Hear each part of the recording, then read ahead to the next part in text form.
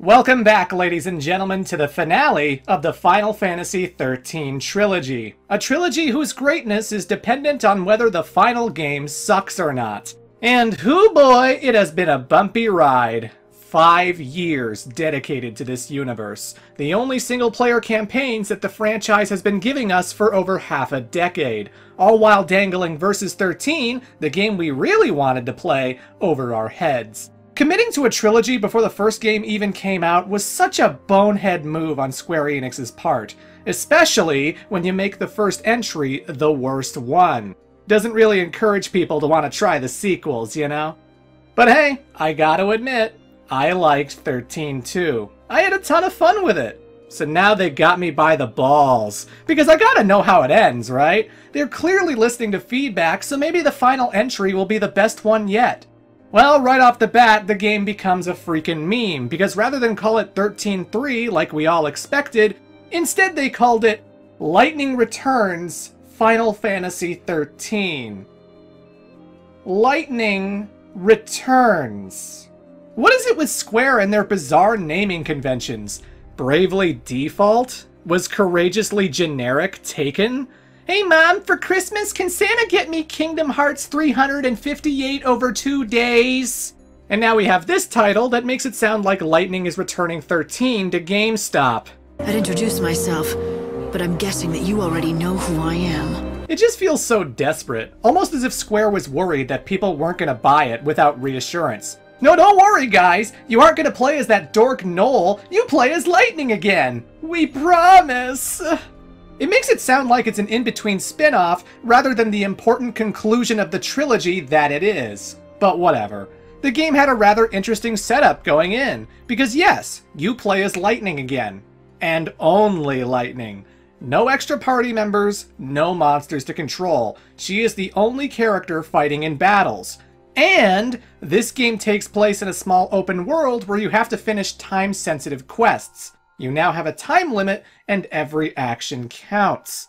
Well, that's different. But hey, I went in with an open mind. The reviews were pretty good, and even the marketing was fun. They released this very cute trailer that's a recap of the last 2 games, only in 16-bit. It's 13 if it were Final Fantasy VI.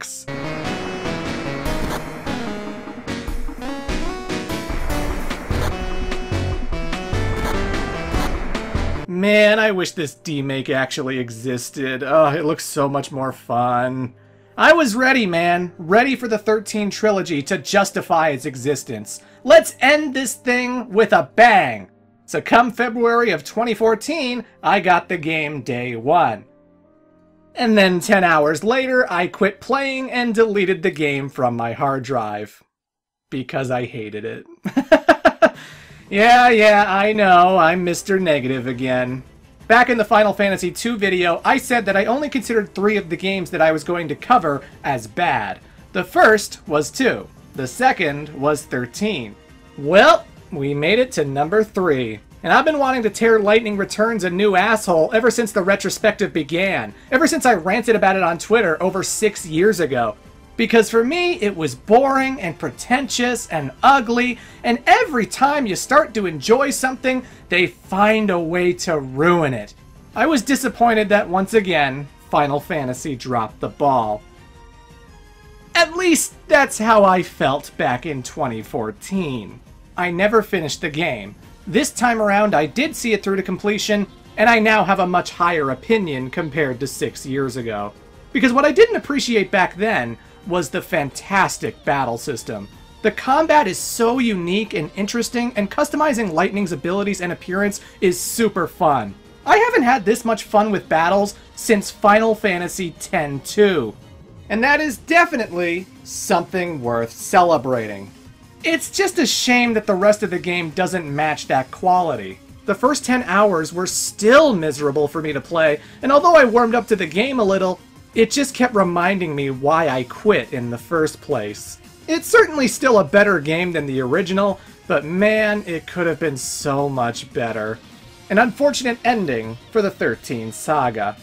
As always, this video is going to feature full spoilers, how little there are, of everything in the XIII trilogy. So if you want to go in blind and try these games for yourself, you might want to turn back now. For everyone else, let's end this dark stain on Final Fantasy's legacy. Because it's time for lightning to return. So when we last left off, the world was absolutely fucked! Purple Man Caius was tired of seeing the woman he loved die over and over again, so he vowed to kill the goddess Etro, the one being who was keeping a mysterious energy force contained in the spirit realm of Valhalla.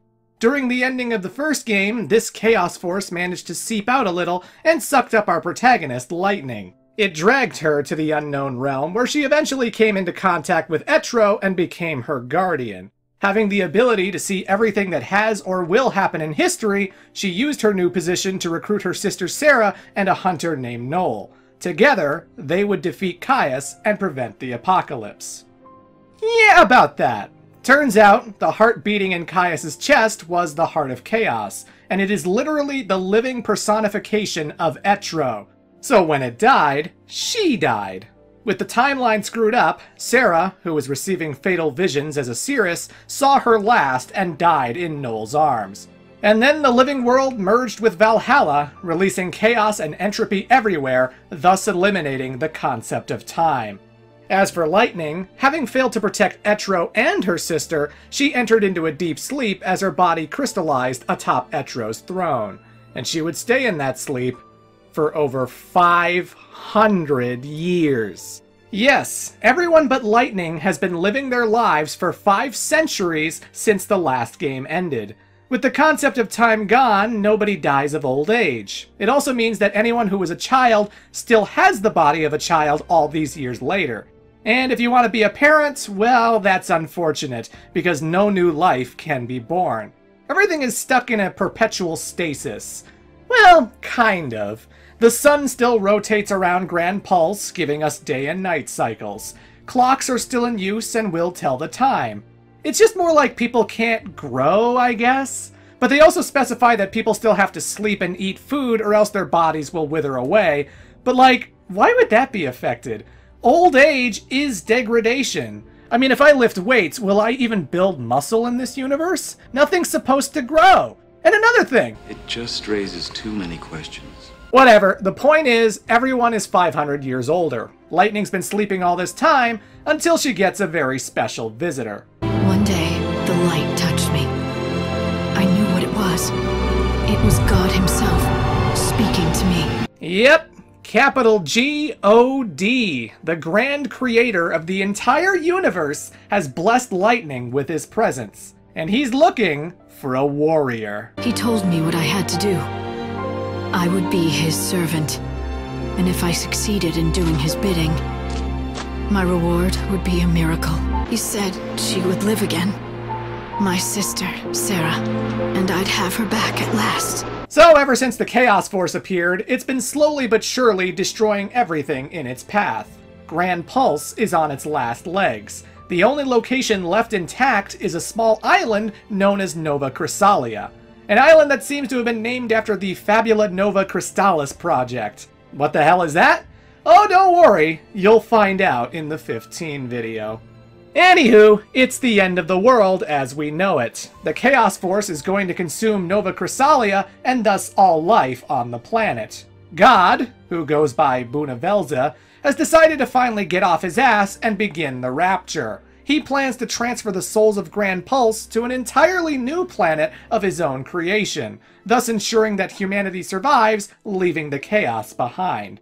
A cosmic do-over, a fresh start. However, God works in mysterious ways, and although he delivers messages, assembles computers, and plants giant life trees, he's still asleep and can't actually collect everyone's souls by himself.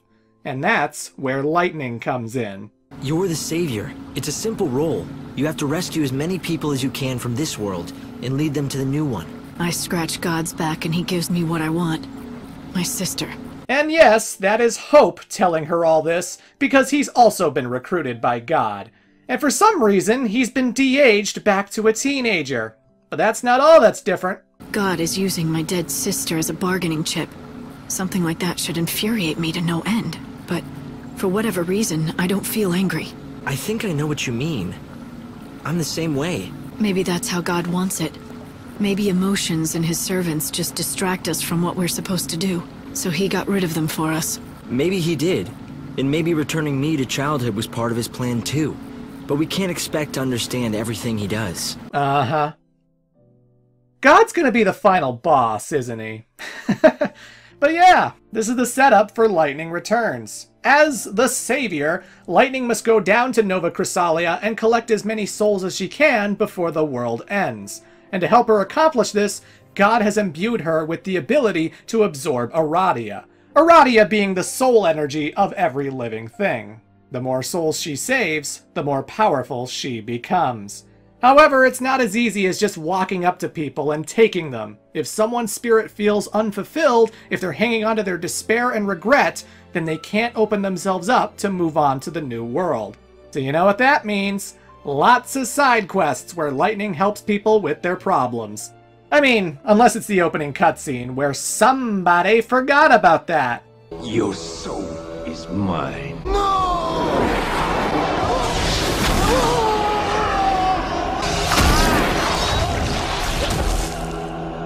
Fatality. And wouldn't you know it, we need to collect the souls of our friends as well. The gang's all here. Zaz, Noel, Snow, even Vanille and Fang, who have finally woken from their crystal slumber. If you want to see the ending, you have to save them all. Well, just the important ones anyway. There are thousands of people down in the world waiting to be saved, but you cannot help all of them. It's not possible. This will sound cold, but you need to be efficient. You're saying I shouldn't waste time on helping the hard cases. I've got to pick and choose who gets saved. The time spent helping one person might be better spent saving the souls of 10 others. A numbers game, like you say. Control costs and maximize profits. Our savior, ladies and gentlemen! But hey, this is something that makes Lightning Returns stand out. The game has an actual time limit. Like in Final Fantasy VII, the world was threatened by a giant meteor that was slowly falling towards it. But in reality, you could spend as much time as you wanted doing side quests, grinding levels, or playing games at the Gold Saucer. It was just the background of the plot. There wasn't any urgency for the player to do things quickly. This time around, oh no, there is a clock. It tells you how many days are left, and aside from the pause menu, cutscenes, and battles, it's always counting down. You can't dilly-dally in a dungeon lest you waste too much time. I imagine this will probably turn off a lot of players, because this means theoretically you're not allowed to stop and smell the roses. It's hard to notice details about the world when you're constantly sprinting to a destination for maximum efficiency. Personally, I'm not against the concept, and I actually enjoy quite a few games that do this. Dead Rising, Pikmin, Way of the Samurai, maybe? Do you even know what that is? I kinda like the pressure of having to complete every single goal I can as efficiently as possible. I don't want every game to be like this, God no, but as long as it's thoughtfully done, it can be a pretty enjoyable time. And how is Lightning Returns' time limit? Well, I managed to get every important soul required for the ending in about 6 days. To put that into perspective, the game ends after 13 days. I wasn't even halfway. Though I did extend the clock a little by spamming a time-freezing ability called Chronostasis throughout the run. Even still, for my first playthrough, I think that's pretty good. Most people would agree that there's plenty of time and you shouldn't stress out about it. Though you won't know that on your first playthrough, and that can lead to some frustration with the game's design. But I'll get to that in due time. Instead, I want to focus on the positives first, and the best part of Lightning Returns, by far, is the game's new battle system. You guys know how I felt about the last 3 Final Fantasies. Automation, to me, is incredibly boring, mindless, and it takes away from the experience. Because when a game puts you into thousands of battles, you don't want to watch it, you want to play it! You want to absorb enemy strategies and plan out your moves and manage inventory and just...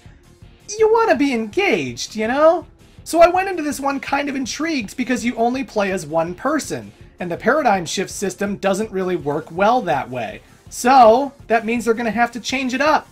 And boy howdy, they do. So in your first battle, you start off with a command list, where each ability is tied to one of the 4 face buttons. And we start off with Thunder, Attack, and Guard. And the second you push any of these buttons, Lightning will immediately perform them. No build-up, no charge time, just instant results. And the inclusion of a guard button certainly implies that there will be specific timing to actions, because when the big scary Anubis monster goes to swing his axe at me, I block in the nick of time and cling! I reduce the damage done to me.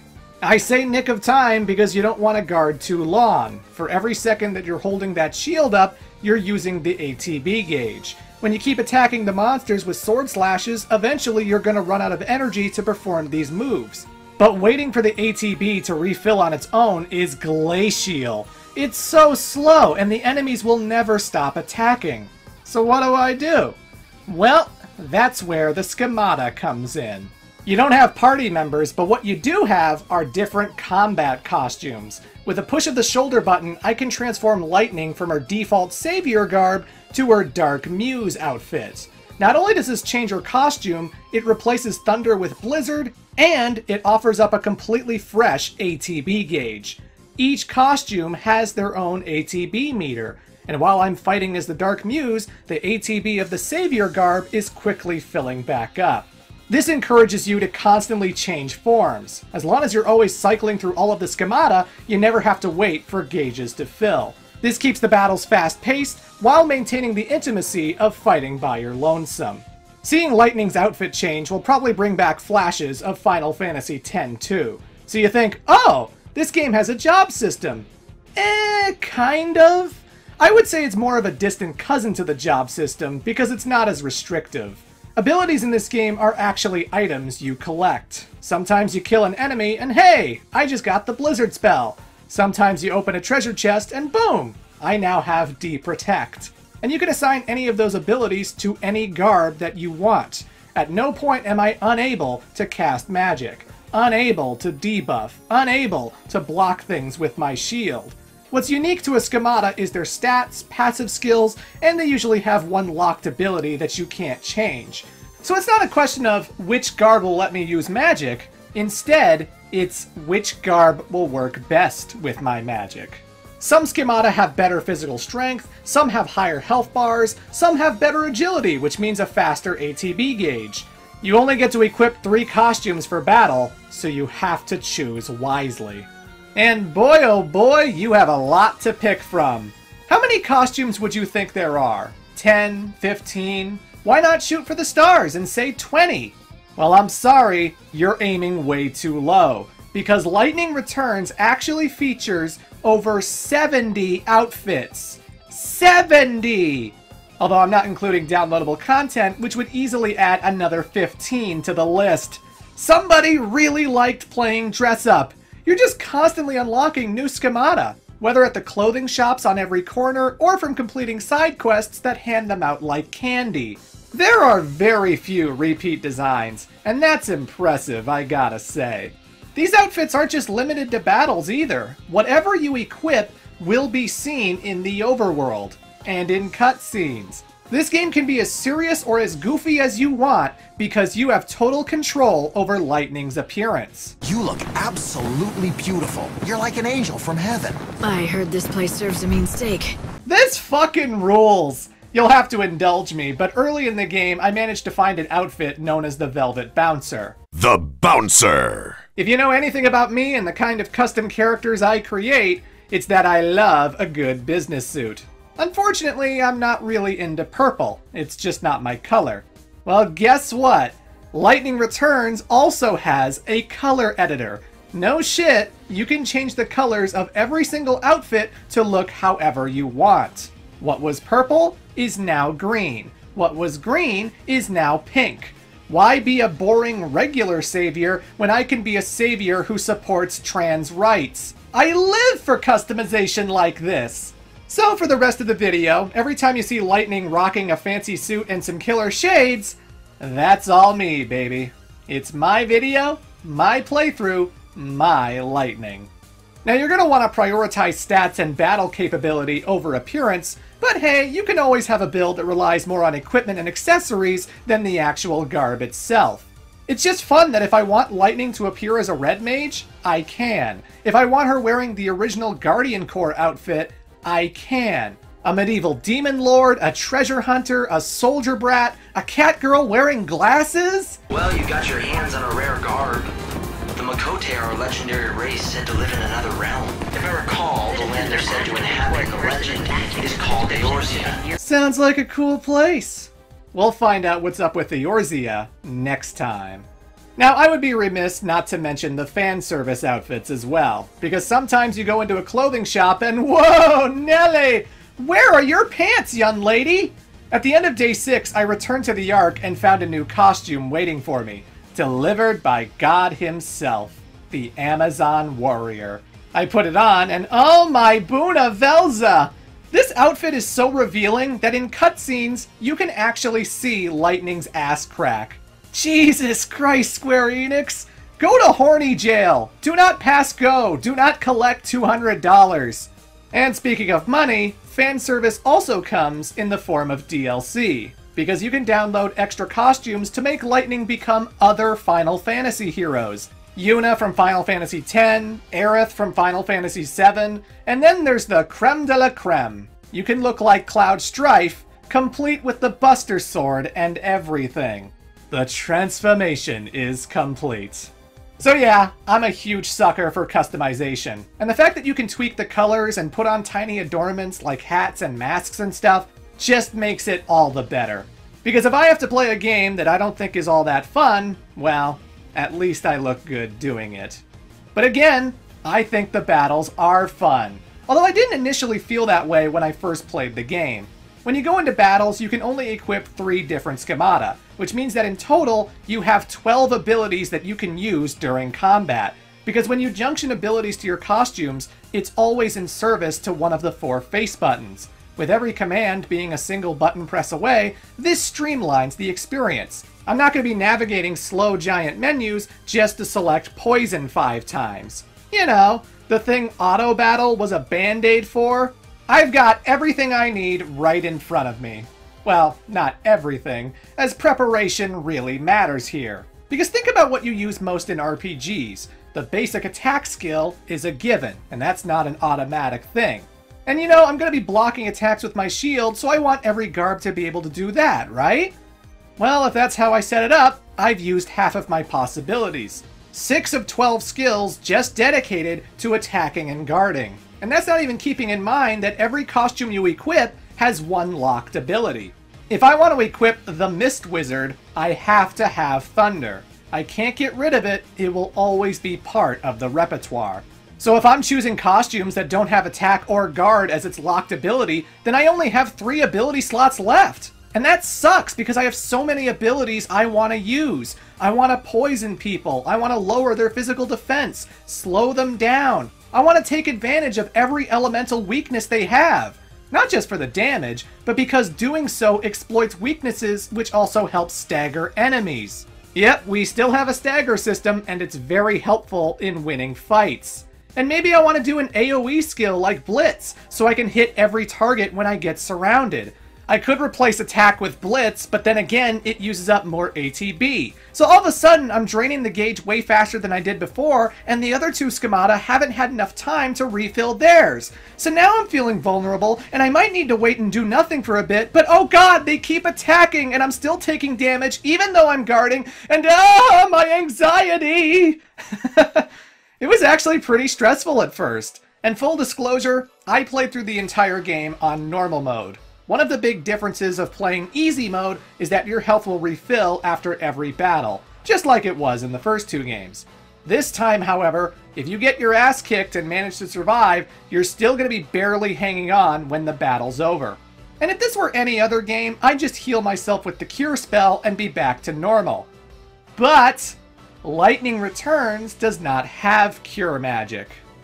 Yeah, no cure, no cura, those spells are just gone now. The only thing you can do to restore your health is drink a potion from your limited inventory. 6 slots. You only have 6 slots when the game boots up. Even the original Final Fantasy was more generous than that. You don't look so good, Light. Drink a potion or eat some food to recover your health. Oh, just eat some food! Why didn't I think of that? I'll just grab some pancakes off of the pancake tree. And while I'm at it, I'll go ask these critters if they have any pizza. Hope, you dumb motherfucker. Anywho, needless to say, this game can be pretty challenging. After the last video came out, I actually had tons of people warning me to play Lightning Returns on easy mode. As if I couldn't handle it! I did not play on easy mode. I wanted to understand this game's mechanics. I mean, I shit-talked the original game's battle system, but I still got tons of 5-star rankings. I knew how to play, and I still thought it sucked. The game definitely starts out pretty hard, but for me there was a turn when I took on my first boss fight. I went up against Noel in Luxurian, and although it wasn't a train wreck of a fight, it still ended with a 1-star ranking. Damn. I had to know what I was doing wrong. The one thing I kept thinking about was that I was still taking damage despite blocking attacks. And this isn't a full-on action game. I can't move around and dodge things like Aya Bria in Parasite Eve. I'm not Sora from Kingdom Hearts. I am the sole target in every single fight, and they're always gonna hit me with stuff. It would be so much simpler if I was actually negating damage, because then this game could just be about timing. Knowing when to go on the offensive, when to stop and protect myself, paying attention to enemy movements, and acting accordingly. I wouldn't need to worry about my health if I wasn't losing it. And I know it's possible, because in the prologue, I was actually blocking damage. I wasn't seeing numbers, I was seeing guard. So I glance at Lightning's stats. Strength, magic, EP, HP, ATB, none of this has anything to do with defense. The only thing that controls that is your shield. Now when you set up a schemata, you're also picking out a weapon and shield for those costumes. And I was prioritizing equipment that raised my strength and magic because I was more into hitting hard and ending fights quickly. Plus it really doesn't help that in the top right, it shows all the things that are changing except for guard defense. And there really should be an icon for that, as it is the most important thing. But as I think about it, I realize only one of my shields has great armor. But I can't equip it to all 3 costumes, so it doesn't really matter if the other 2 guard. It doesn't matter if the other 2 guard. This train of thought changed the whole game for me. I made it so only one schemata would guard, and it would be a pure defensive build. It would exist to complement both my physical and magical setups. I would go into shops paying attention to the guard defense modifier and upgrade when appropriate. And just like that, all the enemies who were giving me so much shit were now barely scratching me. Look at that beautiful word. Guard! Guard! I was worried that keeping guard to one costume might make the combat a little awkward, because now I have to remember to switch my schemata every time I want to block an attack. I'm not just pressing X, now it's the right trigger, then X. But this was actually fine. The speed at which lightning transitions from one roll to the other is instantaneous. There's no delay at all, it just feels like you're extending a combo chain. And there is a benefit to having guard on a separate ATB meter. No longer will I be slashing an enemy, draining all of my gauge, and then foolishly decide to block an incoming attack on that same bar. Because I only used my defense build to guard and debuff, it always had energy whenever I needed it. And yeah, I had debuffs. With the freed up ability slots, I could de-protect, de-shell, and poison just as any fight would begin. And they always stuck! It's not like the original 13 where you had to shoot poison 10 times because debuffs were fickle. Here, you shoot once and it just works.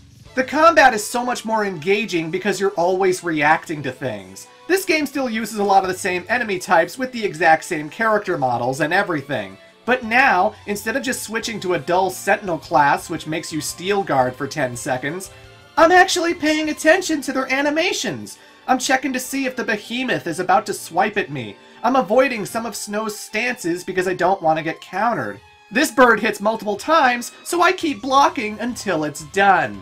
I'm actually paying attention to enemy moves rather than my health bar. It has this really fantastic ebb and flow to it, where I start the fight debuffing, I get in there and fuck them up, they start to attack and I cool off to block it, and then I get back in there and fuck them up some more.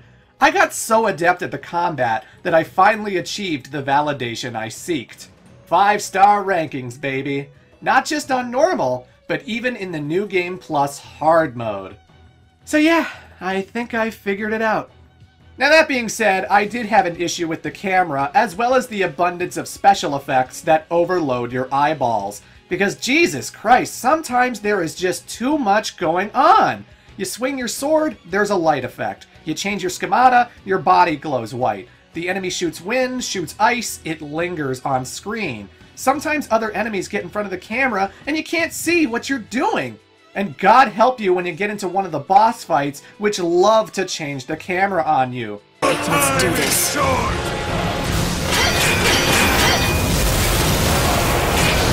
You hear that clanging in the middle there? That was me guarding, even though lightning wasn't on screen. The first time I played this, I thought it was just build-up. I was waiting for the camera angle to change so I could visually see the tornado connect with lightning. But no! I got stunned and flung in the air and I took a lot of unnecessary damage. Something that's also going to happen when you fight multiple enemies. Because you only really focus on one target at a time, that means sometimes you get blindsided by an attack you couldn't see coming. To avoid taking damage, you find yourself anticipating the off-screen. Unless they're doing a special move, in which case you'll see a text box pop up in the corner. Again, you gotta pay attention. If I didn't notice that tiny little box that said Rush, I wouldn't have known what was coming. And sure, it shows foresight that there's even a text box at all, but it still feels inelegant. I'm just saying, if the game's frame rate wants to die every time the Sahagan attacks me, you might be doing too much. I also have other nitpicks, like certain mechanics not being given a tutorial. I had to read the giant glossary of battle terms just to discover that I could actually slowly walk lightning around and break off enemy body parts. Is this news to some of you? Because you can do that. With certain enemies, the giant robots especially, that knowledge could have given me a huge amount of relief. But then again, I rarely wanted to experiment with this because monsters are always facing you, unless they're stunned from a stagger. If lightning moved faster, maybe I'd try to hit them from different sides more often. But going around them is slow, so I'd rather not waste my opportunity. But hey, not knowing about this mechanic didn't ruin the game for me. Neither did the camera or the special effects.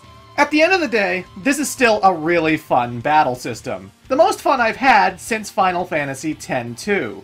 I just really appreciate the engagement. I actually had to pay attention to my item supply. I actually had to think about which abilities I wanted to use. And I couldn't just brute force my way through every battle. On normal mode, it is so easy to get curb stomped and tossed around like a plaything. Here I'm studying the way enemies fight, and I'm actually learning their weaknesses. I'm not on autopilot, and I couldn't be more thankful. It's great. The only thing is, there's an elephant in the room. And that elephant is that Lightning Returns is an action RPG. The game is so fast-paced. You're constantly switching costumes, hacking and slashing enemies, defending against a barrage of different attacks. You don't do that in a turn-based game. You do that in Revengeance. If you like the Super Nintendo games, the PlayStation games, 10, 10-2, this game plays nothing like those.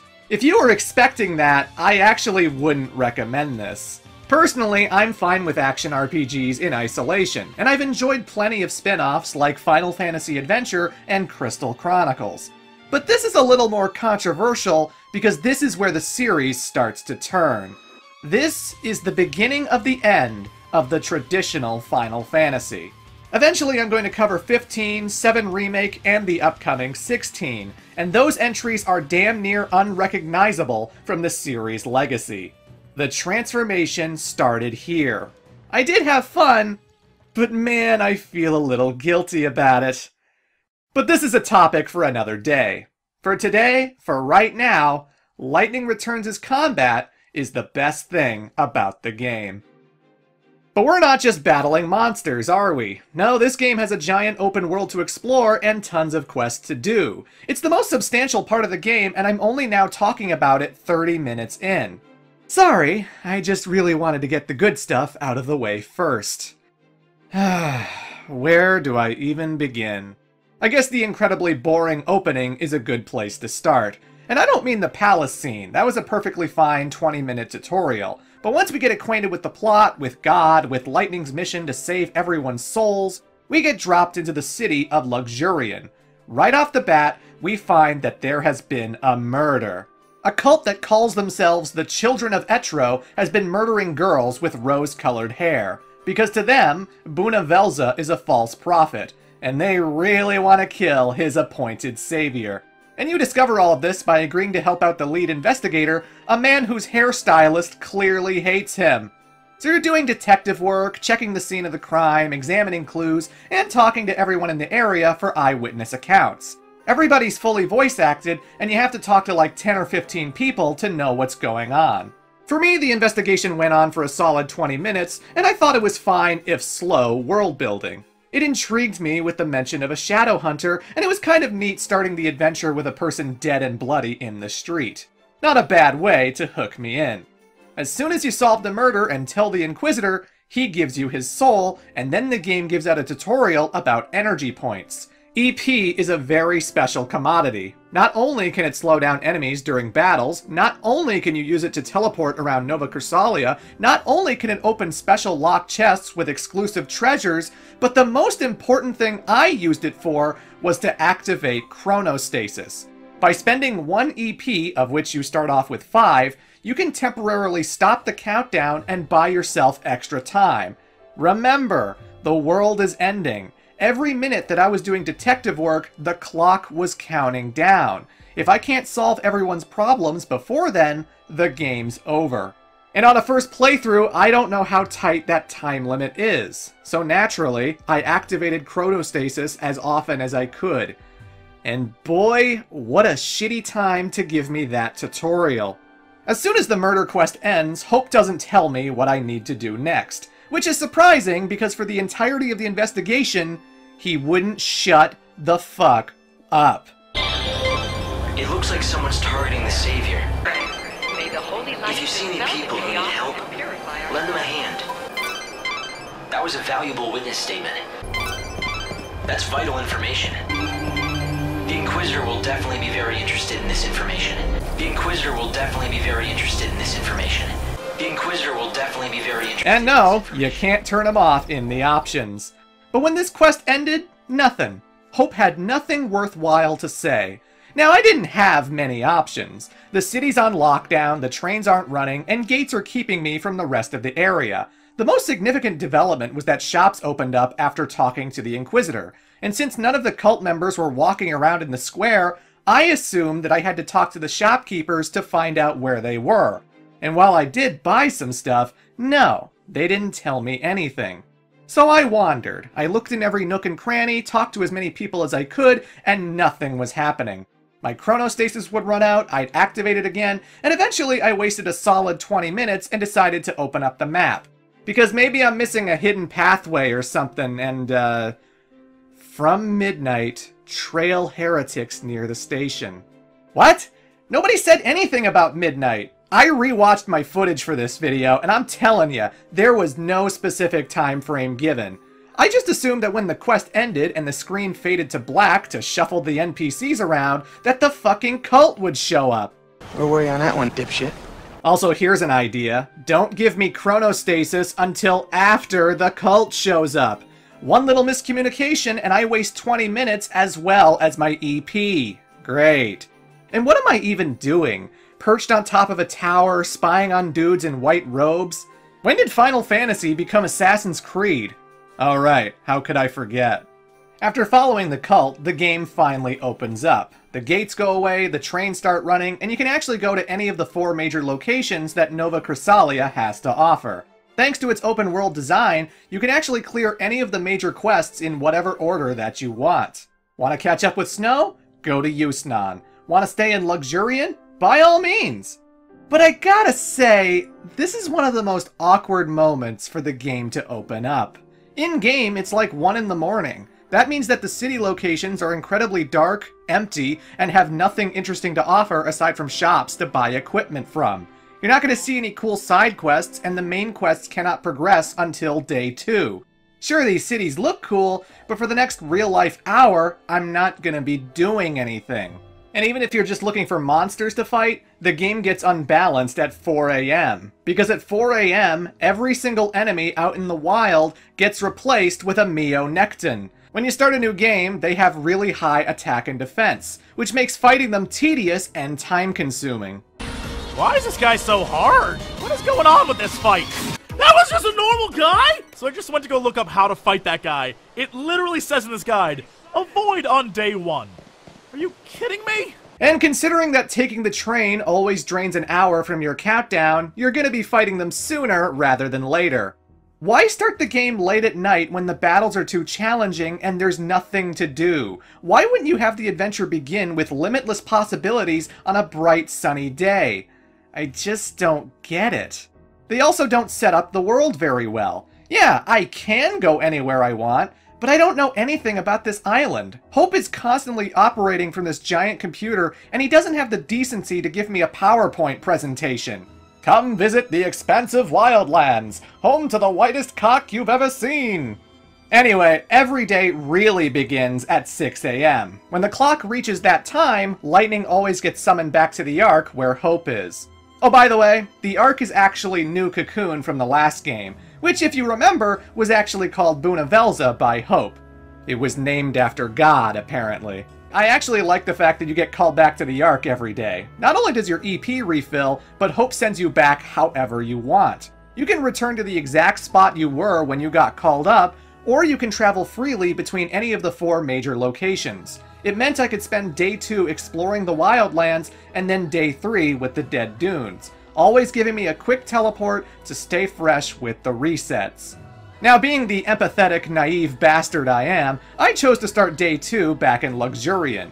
Girls are being murdered by some sick fucks. I want to lock this down ASAP. If we don't figure it out by tonight, another girl will be sacrificed. I don't want that on my conscience. So here's the setup. The cult that have been murdering women are hiding inside the cemetery. However, the gates are closed, and apparently the fucking church which runs the city doesn't actually have any authority to open it. The gates only open at midnight when a person responds to a phone booth caller with the correct 4-digit code. 7891. Oh good, we just heard the code. I wish. They change the answer every day and spray graffiti numbers around town so that the cult can find them and ascertain the solution. Naturally, we have to as well.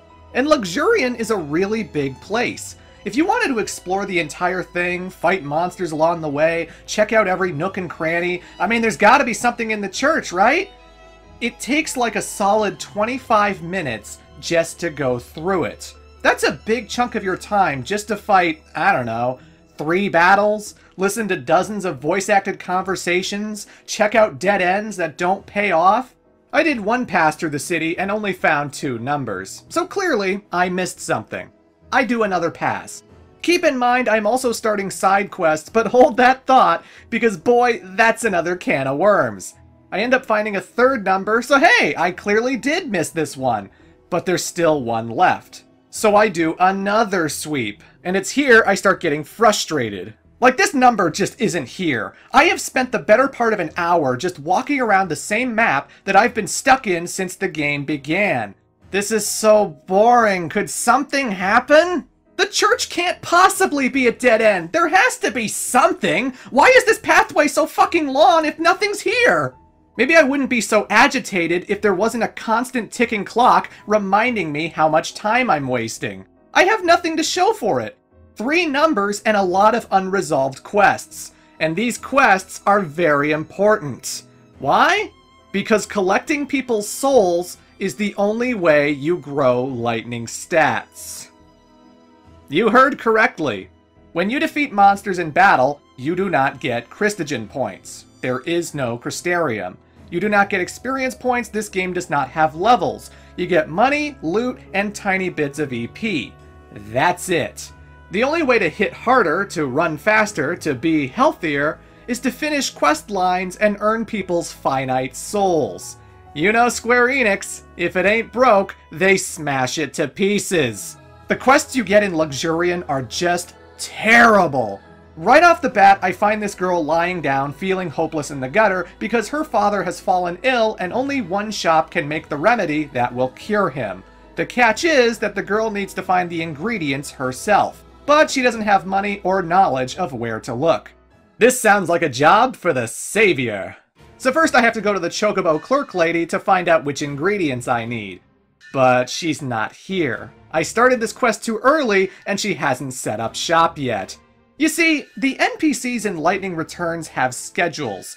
Keeping in mind that I'm still using chronostasis to freeze the flow of time so that I can delay the apocalypse, it's kind of annoying that I have to purposefully wait for things to happen. It's just, I didn't even see this Chocobo lady until my third pass through the city. Imagine all the other things I must be missing, since the game isn't kind enough to have everything spawn at 6 AM. But okay, what ingredients do I need to find? A Thunderclap cap, a Shaolong Gui shell, and a Mandragora root. Okay, where the fuck do I find that? She never tells me, and neither does Hope. You open up the menu and it reminds you what you need to find, but never hints at a destination. Going by the names, I would assume that they're all pieces of loot that enemies drop. And no, they're not. It took me 7 in-game days to finally solve this quest. I managed to stumble across 2 of the items by pure accident, but the last piece, the Mandragora root, eluded me. And when I finally found it, the solution kinda pissed me off.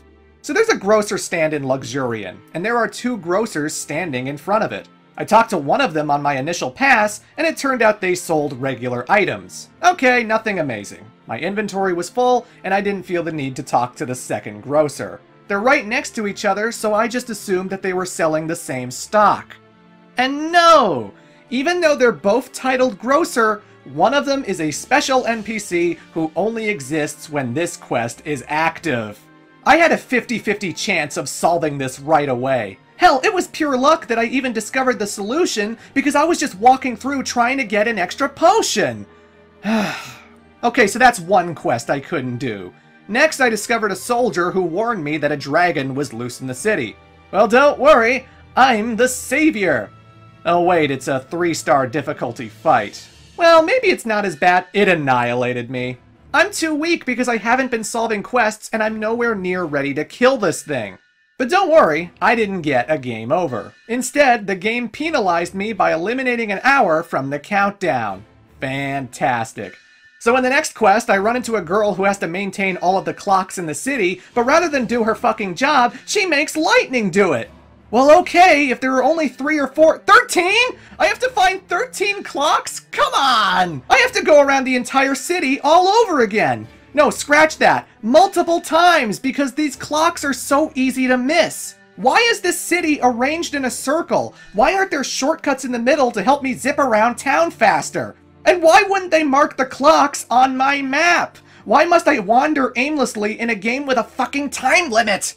Next, I find another weird-looking priest, and he wants me to find more collectibles. Oh, God. But wait! This one's easy! He tells me to find 3 red chests, and I've already memorized where they are since I've been through these streets a million times. Finally! I can actually increase lightning stats! Where's the quest giver? He's gone! What? Where did he go? No!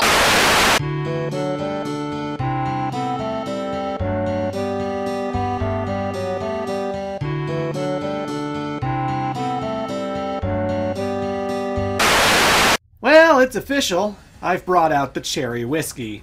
Because I've only been playing for about 4 or 5 hours, and I am just exhausted. The priest left because of his schedule. He goes away when the sun sets, which means I have to return the next day if I want to cash in my stat boosts. One of the biggest problems with this game's open world design is that you just never know where or when a quest is going to happen. One time I'll go into a courtyard and nothing will be there. But then I go back at a later date and oh my god, a talking cat! I'm Duffy. I'm a talking cat. It's by total accident that I even know this exists. Because they don't put quest locations on the map. Why the hell not? It just baffles me that they made Hope the codec guy, your eyes and ears on the ground. He's supposed to be monitoring everything that's going on, and he can't just be like, hey Light, I'm getting really weird energy readings from the courtyard. I'll mark it on your map. That's all you need to do. That's what happens in Dead Rising. There's a guy who phones Frank West whenever he spots something interesting on the security cameras. And when you become aware of this, it gets added to your mission list. Then you can see where on the map this side quest is, as well as add a tracker so that a pointy arrow can show you the way. I never had trouble finding things in Dead Rising. Or the Yakuza series, because when you're in a big city location that you're completely unfamiliar with, It's nice to just be able to open the map and see where the side quests are, especially when the game is incredibly charming and memorable. I'm not going to remember the red chest guy, that's for sure. The only time you get a quest marker is for the main missions, and oh yeah, I never found that fourth number. You want to know why? Because it's in a section of the city known as the Warren, a slum tucked away in the northeast corner that is only open to the public from midnight to 6 a.m. It's only open for 6 hours, and there's no other way to get in. Just, ugh.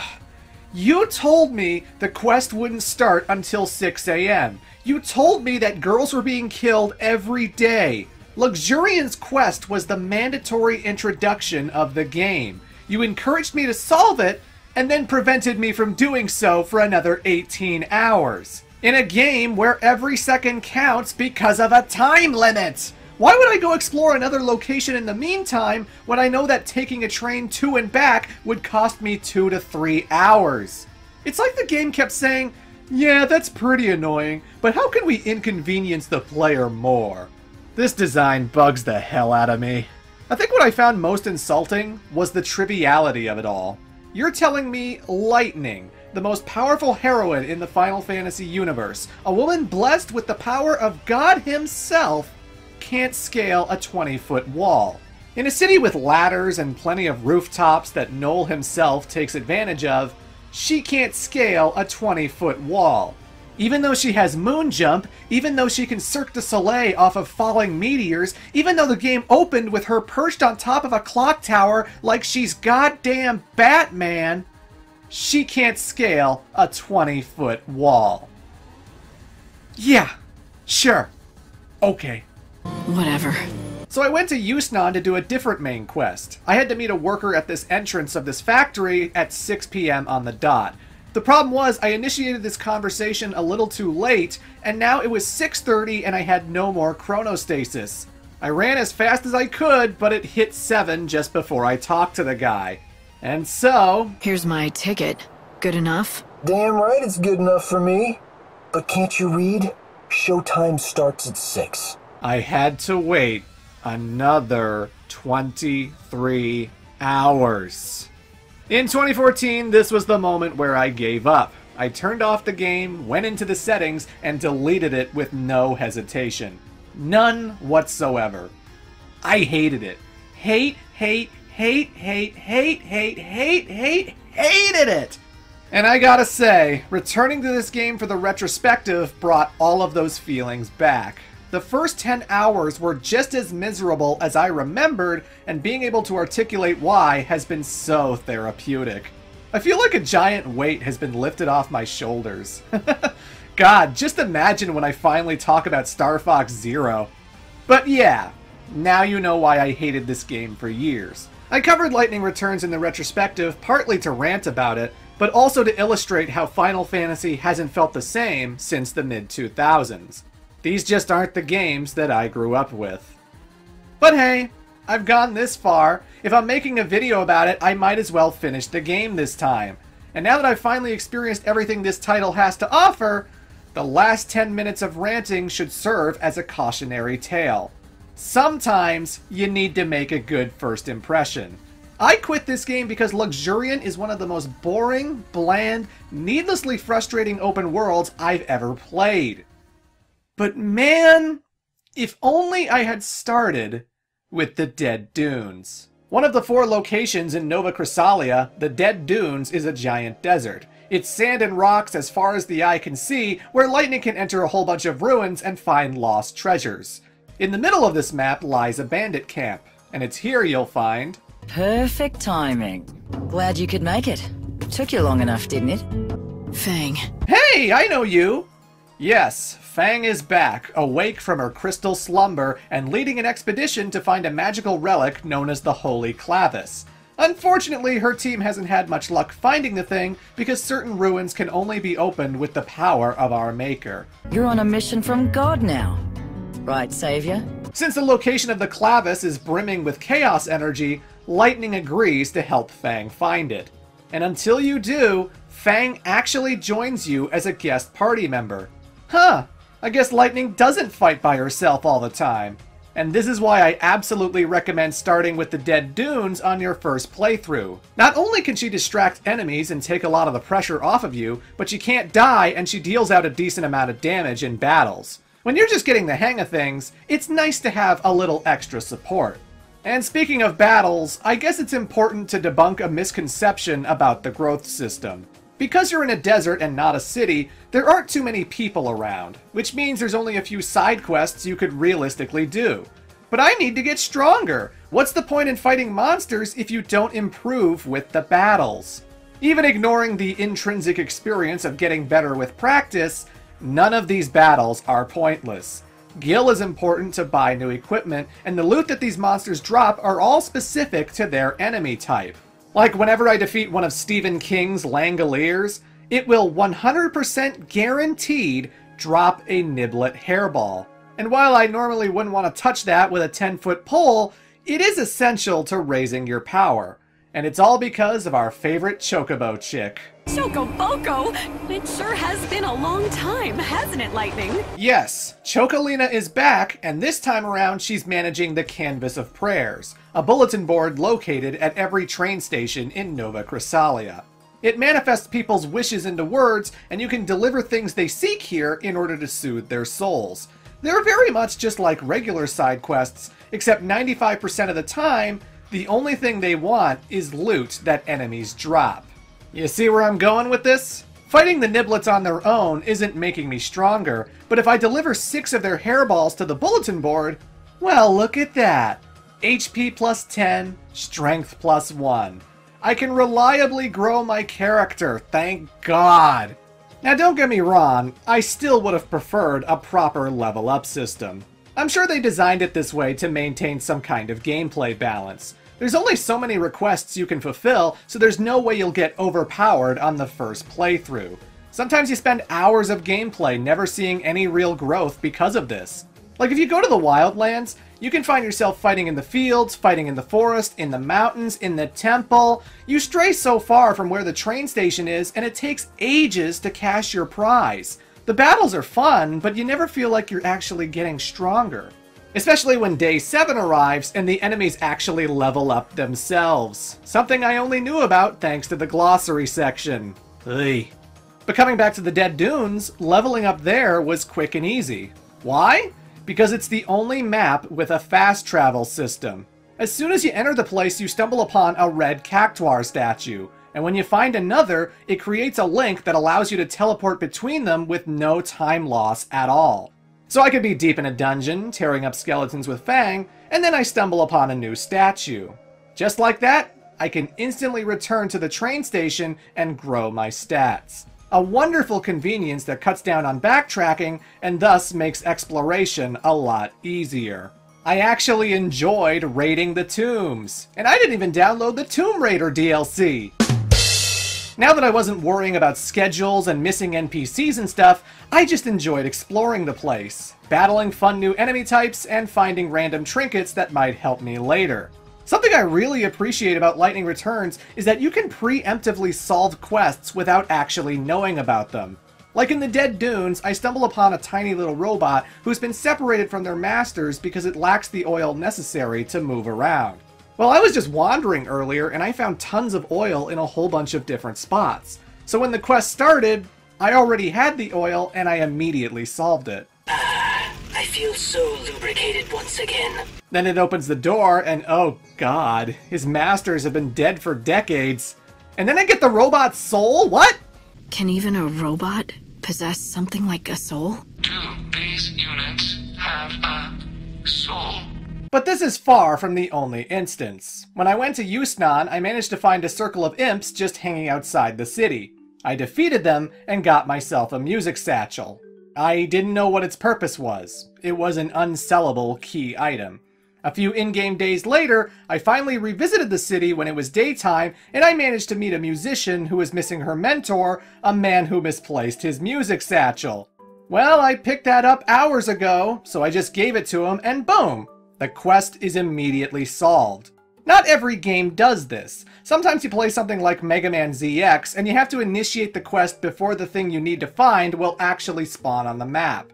Imagine if I could just clean out a level in one go. how much time I'd save, how convenient that would be.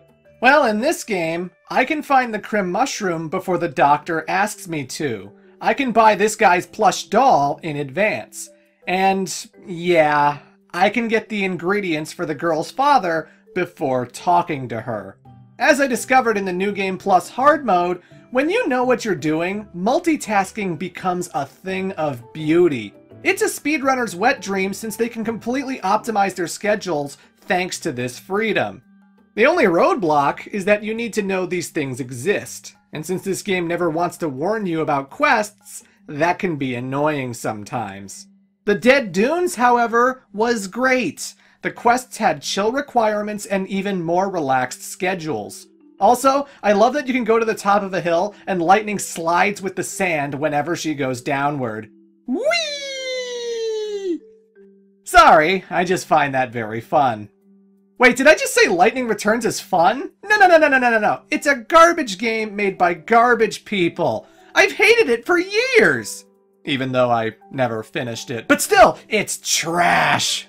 So let's move on and talk about a new location. The Wildlands must suck. After all, it doesn't have fast travel like the Dunes do. So it must be tedious and annoying and it's not even that bad, honestly. First off, this is one of the prettiest locations in the game. I loved the forest. The trees are so huge that you can't even see the top. Every morning the place is enveloped with a beautiful mist. And in the daytime, the lighting engine really makes the place pop. It reminded me of all the camping trips I've experienced in Canada. The Wildlands is home to the Temple of Etro, and this place has an incredible presence no matter where you are on the map. Looking at it from the field definitely gave me vibes of the original Final Fantasy.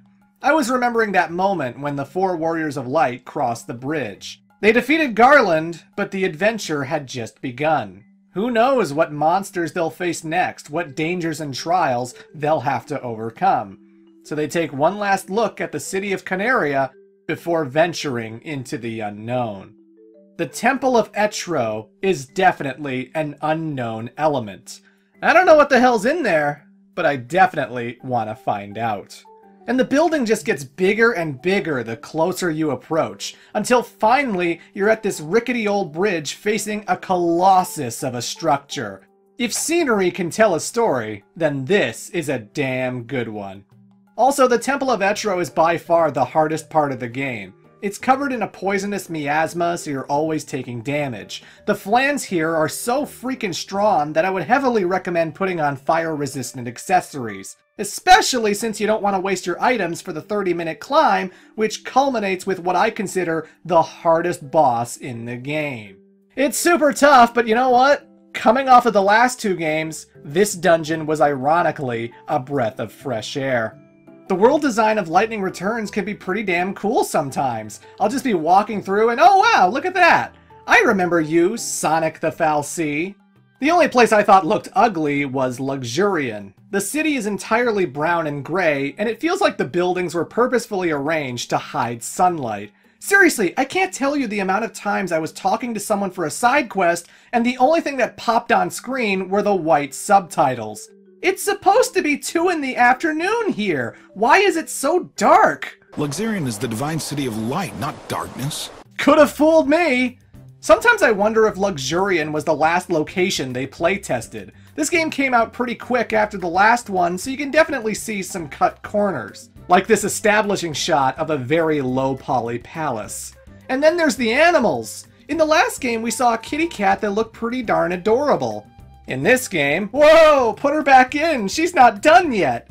And then we get to the dogs, who became an internet meme on Twitter almost immediately. Oh god, look at it! That is one derpy, low-poly dog. And no, you cannot pet the dog in Lightning Returns. Boo! Since I've talked visuals, I might as well talk about the music as well. If I had to rank them, this game's soundtrack is above the original, but it's nowhere near as awesome as 13-2 was. It's the finale of the series, the end of the world as we know it, so it gets a little more serious and doesn't have as much variety. A lot of soft piano, some choir pieces, just moody ambiance all around. But it is more catchy than the first game, and I think it really shines with the battle themes. It's alright, but 13-2 is still the king.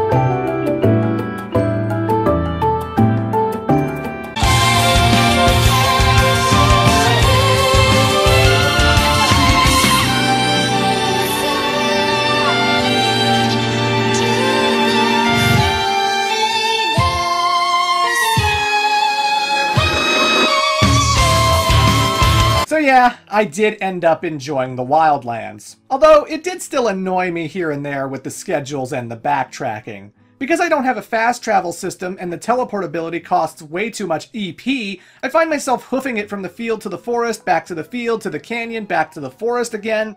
It is so slow compared to the last two games, and you will get extremely familiar with these locations. It'd just be nice if the maps were a little smaller, or at least had multiple routes. Yusnan may as well be a straight line. Aside from the staircase behind the Colosseum, there are no alternate routes at all. So every time I want to do a quest related to the town square, I have to go through the whole town, past the Cactuar statue, get my quest, run back past the Cactuar, accomplish my task, run past the Cactuar, get another quest, return past the Cactuar, I get a new dress, and back past the Cactuar. Like, you know what I'm saying? Also, you have a stamina meter this time around, so every time I run somewhere, I have to make sure I stop sprinting just before the bar drains, or else Lightning will run out of energy and walk slowly. Yay. This game still makes dumb decisions. In the Wildlands, the main quest centers around restoring a chocobo to health after it got mauled by a monster. It's the only chocobo I can ride, and I need to reach locations that only it can glide to. At one point, I found a flower, but I couldn't interact with it. So I move on and eventually find a chocobo tamer who tells me that chocobo wounds can be healed if they eat a special flower. Hey, I know where that is! I figured now that I've talked to her, Lightning will get the bright idea to pick it up this time. And no! She comments on it but doesn't actually collect the thing. Huh? After many quests, I finally get enough food to feed the chocobo with, so it perked up and now I can ride it. However, it's still hurt and cannot glide.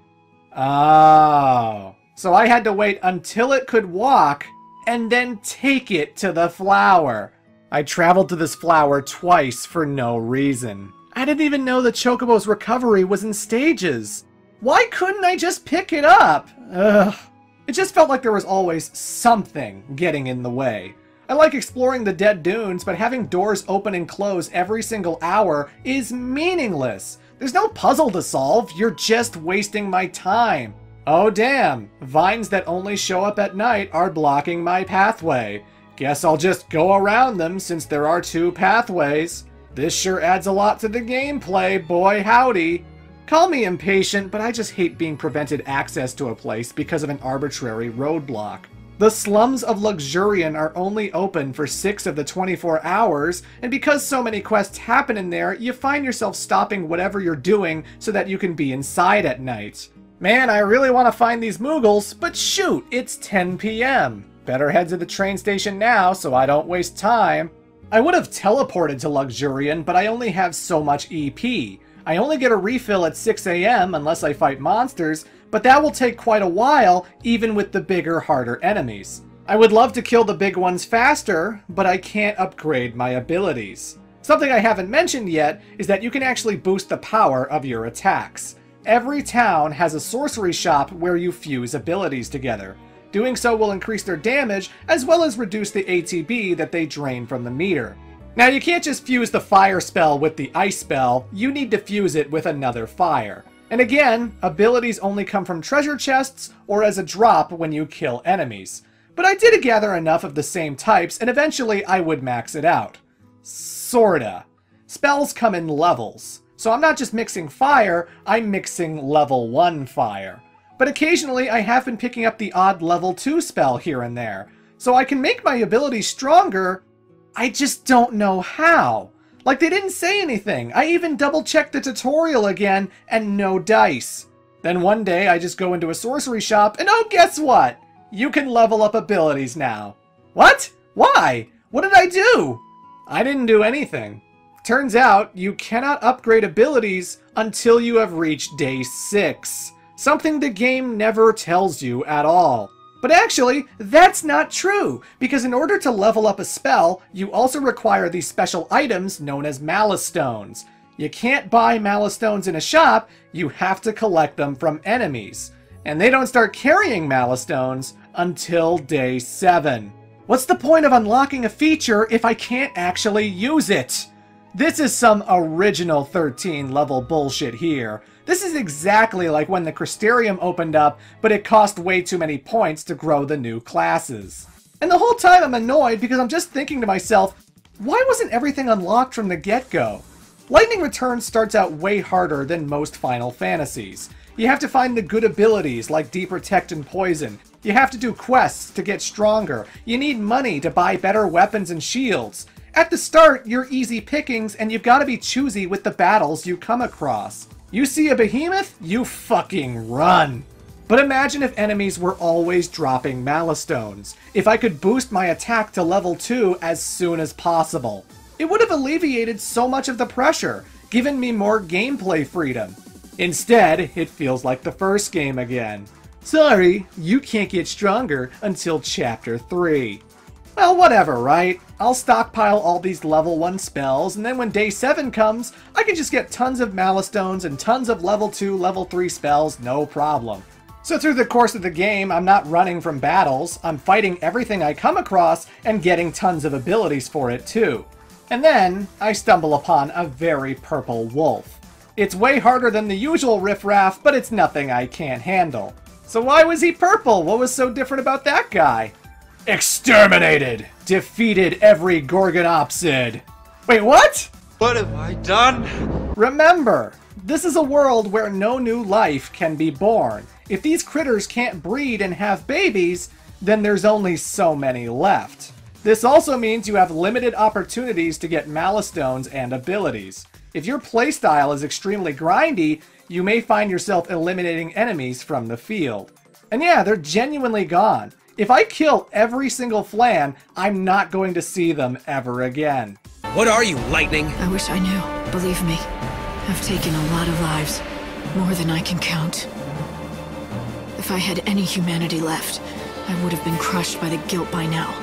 This system, again, seems to have been made to maintain some kind of gameplay balance. The longer the game goes on, the harder the enemies get, but also the better the prizes. If you eliminate the Flans before day 13, then you're not getting the level 2 or level 3 blizzard spells that might help you at the end of the game. But then again, if I kill all the monsters early, I can get some really cool prizes. Like, I didn't kill everything, but I did want to see what happened if I took out every single behemoth. It was tiring, it was boring, it was repetitive, but eventually I did finish them off and got the best prize ever. I got to keep their big-ass purple sword, and it was one of the best weapons in the game. I used that sword in the finale, and I kept it all the way into New Game Plus, where it still cut things up like a hot knife through butter. So I got a really good payoff, even though it was dull and tedious to collect.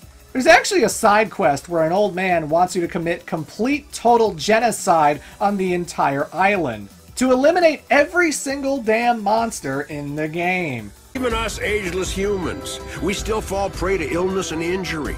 Eventually, there will be a Last of Us too. So Sorry, I don't have the patience to kill every single monster. I'm sure it gives lightning a lot of power, but goddamn, what a tedious way of extending gameplay. It's funny, the following year we would see the release of an indie game that also played with the idea of killing everything. That game was Undertale. And at least there, the repetitive, uninteresting gameplay was the point. The story changes to reflect your actions, and it becomes a fascinating meta-commentary on the kind of players who obsessively complete RPGs. Something that would be dull in any other game ends up leaving a lasting impression. The extinction mechanic is a novel idea, but it has nothing to say. It slows down a game that's already dragging itself out with backtracking and stat-reliant quests. After beating Lightning Returns, I started a New Game Plus run, and it was boring because I felt I had seen everything the game had to offer, despite the fact that enemies were harder, and now there was a new weapon upgrade system. Something teased in the first playthrough, but you could never actually do. Ugh. The quests themselves just aren't that memorable. Most of the time you're just killing a monster or you're finding a whole bunch of collectibles. And even when you do find a quest that does something different, the gameplay isn't anything to write home about. Like, oh no! A farmer's sheep have run off and now I have to herd them back with my chocobo! A situation that I've played out before in dozens of games. Another time, a kid wanted me to race him to the train station on foot, and because I'm a tall adult, I wiped the floor with this kid and there was no challenge whatsoever. Thanks for the free XP, I guess, but what does this add to Lightning's character, or to the story? Everyone's so lifeless and boring. I thought this was a good way to add a little excitement. Show people how to have fun. I guess that's one takeaway, but I don't even agree with it. Yeah, there are a few sad sacks because Lightning needs quests to do, but it feels like everyone's just down for the end of the world. Many in these lands worship Etril, the goddess of death. They pray to eventually return to her side, which in their creed is the same as ceasing to exist. And yeah, I guess when you think about it, this isn't the end. It's a reset. God is taking everyone to a new world to return to the natural order of things. So people aren't afraid, they're partying and dancing and just enjoying their lives. Except when they're not. Because apparently, this chef won't open his soul to me until he has cooked a master recipe. About the only dish I can cook is behemoth steak on a campfire. What I need is much simpler than that. I require only a few small but vital ingredients. Which you can't find. All I gotta do is find a few apples, bada bing bada boom, his soul is mine, and I won't remember this quest a year from now. My ball's on the roof. Really? You're not content with your life because you've misplaced a ball? You're supposed to be 500 years old! Just buy a new one! You know, I wouldn't mind the simplicity of the quests if the characters were engaging, but I don't care about the pickpocket. I don't care about the cosplay girl. I did more than 50 quests without a guide, and I'm not going to remember any of these characters. Meanwhile, everyone and their mother has already compared this game to The Legend of Zelda Majora's Mask. Another game about the end of the world that had a time limit, as well as characters operating on their own schedules. But these people actually interact with each other. They actually do different things in multiple places instead of just fading out of existence until they need to return to their one spot. There's just so much more drama and nuance in the day-to-day life of these characters as they brace themselves for the end of all things. Everyone who played that game remembers the tragic relationship between Anju and Kafei. That's something that's going to be sticking with me until the day I die. Oh, and Kafei? He's an adult stuck in the body of a child. And Majora's Mask does way more with that concept than Lightning Returns does. When I play a game like Fallout New Vegas, there's just a better sense of community. Yeah, the people have schedules, yeah, I do quests for them, but there's just so much more to them than that. Their allegiances, their friends, what kind of secrets I can find inside their bedroom. Just, I don't know. Maybe I'm making a mountain out of a molehill here. I mean, I wouldn't call these quests terrible. It's certainly better than talking to a bunch of floating statues, that's for sure. At least all these voice-acted interactions give Lightning a little extra personality. Chocobo! It's time to tell. What are the magic words? Meow meow choco chow. I'm getting the feeling you're not as amused as I am by this whole thing. That was by far the most embarrassing thing I've ever done in my life. Occasionally they're interesting, and hey, at least I'm not spending most of my time hunting down frogs and dog tags. But hey, it's my video, and I'm just trying to articulate why the quests didn't work for me. I find them pretty average, and I'm not likely to remember them unless they were frustrating on a gameplay level. And on that topic, I'm so conflicted. The battle system is really fun. There were plenty of times that I loved exploring the world and setting up my equipment and playing dress up. But at the same time, the quests can be really annoying. You backtrack constantly, and the game is always ruining my fun with roadblocks. It's not an easy title to recommend because you really gotta put in the work for this one. There are so many caveats. Do you like time limits? Do you like action RPGs? Do you like the 13 universe? It's not surprising that this is the worst-selling game of the trilogy. Some people like this game, and a lot of people hate it. I used to be in that camp. But having come back and finished it, it's not that bad. I kinda like it for what it is, and I never thought I'd say that coming back. So yeah, when it comes to Lightning Returns, play it at your own discretion. But let's wrap this thing up, huh? Now I'm gonna finally talk about the story. Why did I wait until the end of the video to start getting into this? To be honest, I just don't think there's that much to cover. Once you solve the main quests, that's it. You go to the final day, you enter the last dungeon, and then you beat the game. And the main quests are mostly just Lightning interacting with a familiar character, helping them with their depression or a problem they have, and then you collect their soul. And these characters don't have any follow-up quests. They just stand around for the rest of the game, waiting for the ending to happen. Now, being an open-world game, I can see why they handled the story this way. Again, I like the fact that you can tackle any of the major quests in whatever order that you want. And because there's a time limit, they can't make these missions too long or they run the risk of stressing players out. Well, more than usual.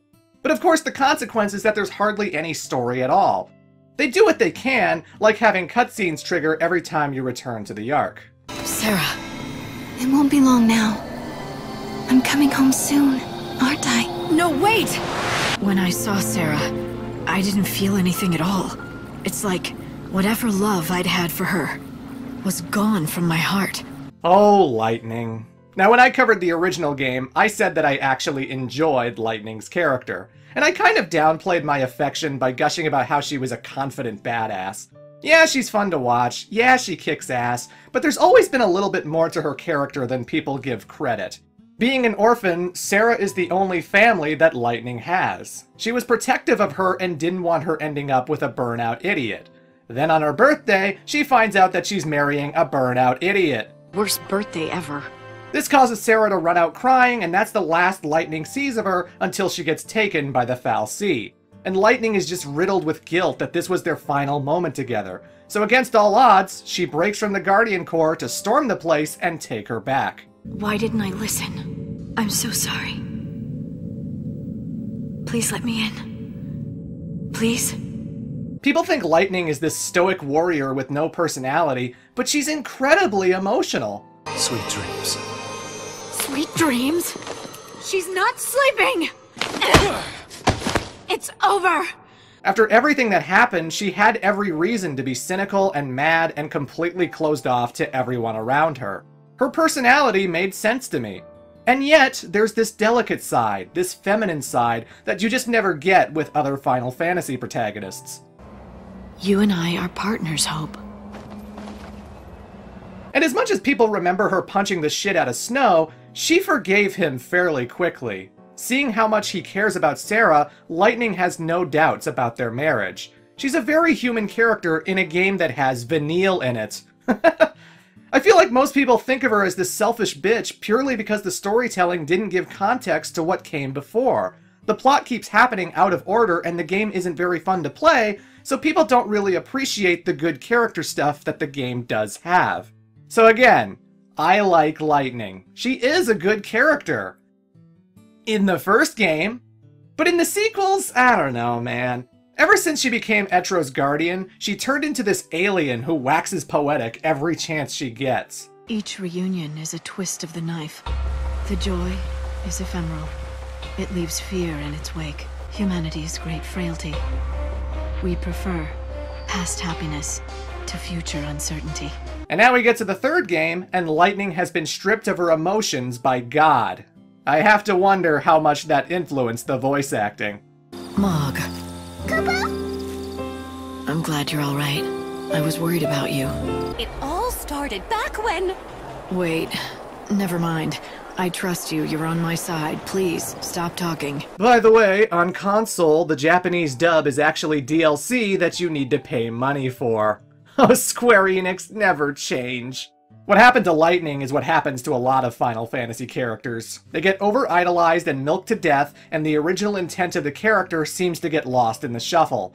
Now she does have a blank stoic personality. Although I guess thanks to the story, it's not out of place? I'm more powerful than I ever was, but it came with a price. I'm not even sure if I'm human anymore. I'm going to fight for as long as it takes, give whatever it takes, even if it's my humanity. And that's really the big culprit for me. Every character you liked from the 13 universe is now very different. Hope was always the most annoying character, but now he's even worse because he talks like a fucking robot the whole time. Noel, a guy who's willing to sacrifice himself for the good of the future, is now a guy who sits idly by while women get murdered in the streets. He knew full well what the children of Etro were doing and never intervened until Lightning entered the picture. Then I shouldn't have waited, should I? I could have found you and saved their lives. No shit, Noel. Vanille, the woman who became Ragnarok and Shattered Cocoon, is still dwelling on this all these years later. Despite being part of the crew that defeated Bartandalus and saved the world, she still feels the need to sacrifice herself and atone for what she's done. But we already went over this in the first game! You think you die and everything will be sugar and rainbows? This time I'm making a promise. I will keep Cocoon safe. Damn it, Vanille, you weren't responsible! I was! Vanille's character should be above all this. It's regression. But hell, at least she has more screen time than Zaz does, because man, I don't think the writers even know what to do with this character. When you first meet him, he's lost all hope because his son Dodge has been in a coma ever since time froze. Asleep for 5 centuries. Why?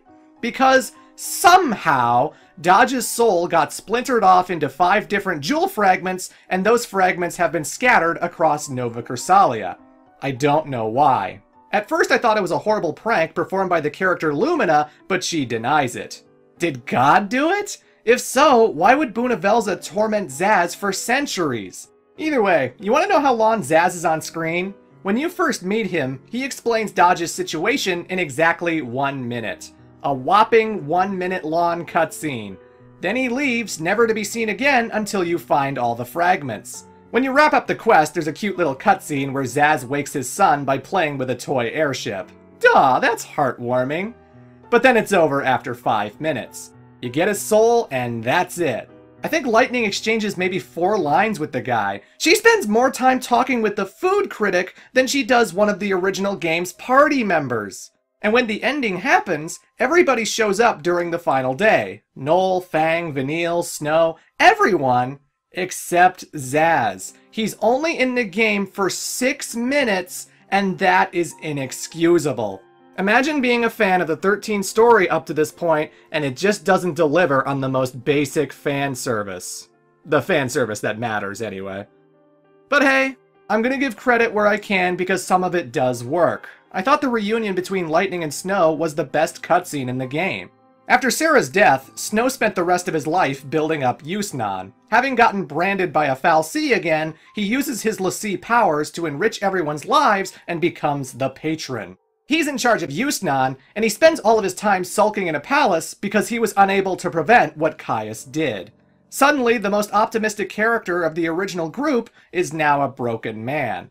When chaos energy starts to form in the middle of the palace, Snow decides to eliminate it by sacrificing himself. You're looking for a way out, a death that's no different than suicide! How can you face Sarah after that? I know I'll never see her again. This is what I deserve! I know it! And you know it! She never stopped believing in you. No matter how far away your journey took you, or how long you stayed apart, she thought she would be with you again! I know she still believes it now! This is one of the few times that Lightning comes alive. Ali Hillis and Troy Baker just nail this scene. I also like that it's a role reversal of how they acted in the first game, with Lightning being the cynic and Snow the optimist. Some scenes really work. It really depends how much you're willing to suspend your disbelief about the passage of time. Would Noel truly still be hung up on Yule 500 years later, enough to want to kill Sarah's sister to reunite with her? Zaz hasn't seen Lightning since the end of the first game, and he's not even shocked or surprised to see her. Everyone should be like, "Oh my god, you are alive! We haven't seen you in so long!" The only character done justice, in my opinion, was Fang. She acts the way her character always did, and the fact that she joins you as a guest party member means she gets a lot of screen time. But enough about the old cast, I should probably talk about the new character. In the opening cutscene, we get introduced to Lumina, a mischievous troublemaker who happens to have the exact same appearance as Sarah. But she does have a different voice. Hope, are you there? No, no, no. Hope can't hear you or see you. You're invisible. Do you know why? Because we're inside you. Spooky, huh? This girl has some really bizarre powers that allow her to do whatever she wants. She can teleport, summon giant monsters, and even go inside Lightning's head to have a conversation with her. I swear that kid is a demon. She can also restore people's souls like she does with Zaz and Dodge. Well, that's nice. She's a very neutral character. Sometimes she's on your side, and other times she's actively attacking you. She's always inserting herself into every situation, laughing and smiling with chaotic glee as the devil figure of your conscience. He sacrificed himself to keep the city safe, and his only reward was to turn into a monster. So why don't you just set him free already? Don't you think that's what Sarah would want? You spend a lot of time with Lumina, and this girl seems to know all of Lightning's true feelings, especially when it comes to God. I don't have anything to hide. He's promised to bring Sarah back. Right, right. That's very convincing. Keep those feelings hidden and play the loyal little servant. You want to be as cold as a steel in your sword. Maybe he just threw her soul away and let it be swallowed up by the chaos. If he lied, then I don't care if he is a god. I'll destroy him. That's a fun development. I like that Lightning is actually suspicious of God himself. I mean, to be fair, he does seem like an asshole. So Fang's quest this entire time was to find the Holy Clavis, an object that can summon all of the souls of the dead to one location. When she and Vanille woke up from their crystal slumber, somehow, Vanille gained the ability to communicate with the dead. It's then that they get acquainted with Luxurian's chantry, the Order. On the final day, the Order plans to use the Holy Clavis to bring all of the souls together. Since Vanille can listen to them, she's the perfect candidate to perform the Soul Song. Seems harmless, right? Well, no. Fang discovers that anyone who performs the Soul Song will sacrifice their own life. And after hearing this information, Vanille still wants to go through with it. Because to her, it's for the greater good and it's what she deserves.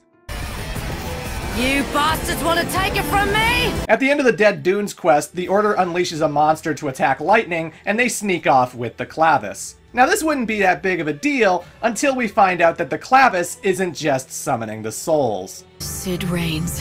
His soul has dissolved into the swirl of chaos. I take his form as a convenience, but I'm no more than a puppet. I am the speaker for the dead. So, somehow, the dead have entered Lightning's subconscious to inform her that the chaos energy isn't just a destructive energy force. It is the literal life stream of all the souls that have ever died. And if Vanille performs the Soul Song, all of those souls are going bye-bye. If you answer our prayer, it will mean defying Benevelza. And apparently, God wants all of the dead people to be erased from existence. We also discovered that the chaos is super aggro and tainted because of Yule.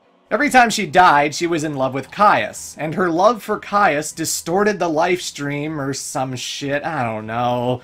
This is so convoluted and nonsensical. Things just happen in this game, and I'm tired of questioning it. The point is, it's Yule's fault that Lightning was even brought to Valhalla in the first place. I'm mentioning it now because this'll come up in the ending. Anyway, Lightning doesn't want to eliminate everyone's souls because they could erase Sarah. So on the final day, she and everyone else show up to stop the Soul Song ceremony, and they're successful in doing so. It's then that Lumina and Yule appear, and Lumina explains that Sarah's soul has been inside her all along, because somehow, Lightning stored Sarah's soul inside of herself when she entered her crystal sleep, And then, somehow, the soul left Lightning's body in the form of Lumina, who is a fusion of Sarah and Lightning. This is such Kingdom Hearts bullshit, and I hate it. But oh noes! Buna Velza shows up in the body of Hope, because it turns out God has been inside Hope's body this whole entire time. What? Is that why he de-aged Hope? Because he wanted to be in the body of a teenager? Oh God. He captures all of Lightning's friends. He's mad that Lightning would save all those souls because these bastards ruined the world. In his new world, everyone will be stripped of emotion. Only then can the perfect utopia be created. And Lightning's like, nuh-uh, you go to hell, God. I wasn't sure. Not until now. I thought that if you really were trying to save humanity, maybe I should help you, instead of fighting you. But I'm sure now! You think you can slay God? You've made me strong enough! And then she single-handedly fights God. Because of course she does! Turns out having the power of God inside you puts you on equal terms with him. So she kicks his ass. And then, all of the collective souls of Grand Pulse, every single spirit on the planet, comes together to help Lightning form a giant energy sword. Know this, Buna Velza. It wasn't just me that destroyed you. You've been defeated by a power that you never understood. It comes from the bonds of love that unite us. Together.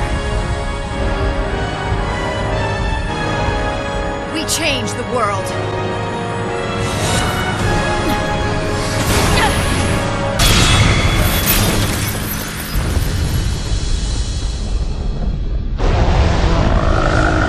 This is the most anime thing that's ever happened in these games. It's so dumb and glorious, good lord. At the end, Caius and the numerous Yules show up. Since they're both so powerful in chaos energy, they are going to be the gods of death for the new world. And then good guy Caius decides to throw Noel a bone, and he literally gives him the Yule from their timeline. Everybody gets a happy ending. Sarah's back from the dead, Hope is okay. Better than okay, because guess who's going to the new world with him? His mother. I'm not even shitting you. Everyone who's ever died is back. And then everybody floats to the new world, which I guess Buna Velza created. And after the credits, we get an epilogue scene with Lightning. She's on a train wearing fashionable clothing, and then gets out to see this new world. It has airplanes and cars, and it kind of looks like our world. The people of Grand Pulse have come to Earth. And now Lightning can spend the rest of her days not as a soldier, but as a Louis Vuitton fashion model. I'm not even kidding. That actually happened. That is a thing that actually happened in real life. Oh my god. And with that ridiculous finale, the 13 trilogy comes to an end. So to me, Lightning Returns is better than average. It's the most fun I've had gameplay-wise with this whole entire trilogy. The battle system is great, customizing Lightning is fun, and it definitely stands out among the rest of the series. Although sometimes for the wrong reasons. It's really hard to get into, and it's worth remembering that I initially gave up on this game. Too many annoying quests, the story isn't that great, and it feels like too often you need a guide to know what's going on. I won't say it's a bad game, but I can't just recommend it to anybody either. It was a really interesting experience to come back to. I know covering the 13 trilogy has been hard for some of my viewers, mainly because it was very negative. I know how whiny my voice can get. It's just such an inconsistent series. There are things about each game that I really like. I like the original game's cutscenes. I love 13-2's level design and soundtrack, and Lightning Returns has fantastic combat. I wish all three of these games could fuse together to form one amazing product. All you did was try your best. There's nothing wrong with that.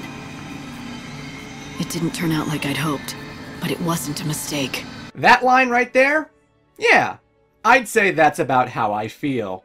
This trilogy could have been better, but I'll happily play as Lightning in Dissidia. I'm still happy to see Snow in World of Final Fantasy, and I still like playing to the music in Theater Rhythm Curtain Call. There's plenty to appreciate from this universe. But obviously, it's been a bumpy ride. Remember, I don't like 13, but that's just me. I'm not the authority on Final Fantasy. I'm not some gatekeeper telling you what to think, and I don't think any less of the people who enjoy these games. I'm just a guy talking into a microphone with way too much time on his hands. In summation, you do you, 13 fandom. You do you. So the next game in the retrospective is going to be pretty different, and I'm not going to lie, it might take me a while to finish that video. You might be waiting half a year for that one. I'm going to be upgrading my computer, getting new capture software, and it's going to be a learning experience. I'm still figuring out how I'm going to be recording the next project, but I will say this. This will be the last video in the Final Fantasy retrospective that's in 720p. Yeah, I know. I'm finally catching up with everyone else, but I promise it'll be worth the wait because next time I'm going to be covering one of the best MMOs ever made. The negativity is over. Next time I look at Final Fantasy XIV, A Realm Reborn.